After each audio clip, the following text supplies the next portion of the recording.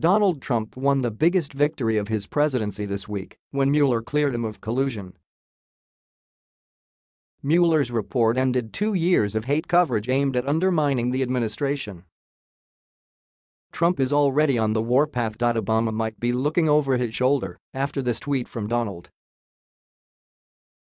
WSJ, Obama admin must account for abuse of surveillance powers. According to the report, Sen.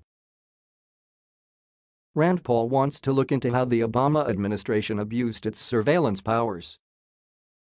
This is something many of you have been demanding for years. We need to find out what Obama was up to. But Obama's not the only one in the hot seat.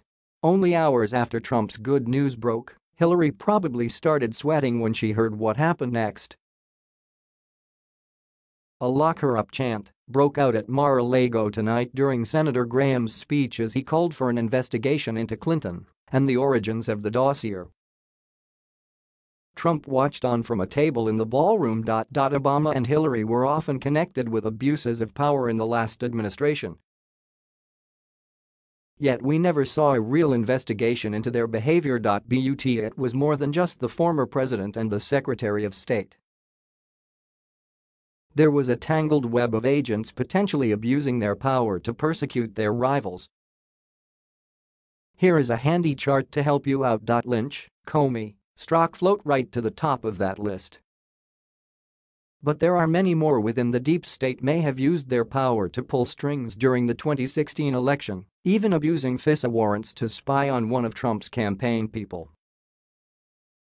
All to prevent you from electing Donald Trump to the White House. Lynch, Comey, Strzok float right to the top of that list. But there are many more within the deep state may have used their power to pull strings during the 2016 election, even abusing FISA warrants to spy on one of Trump's campaign people. All to prevent you from electing Donald Trump to the White House.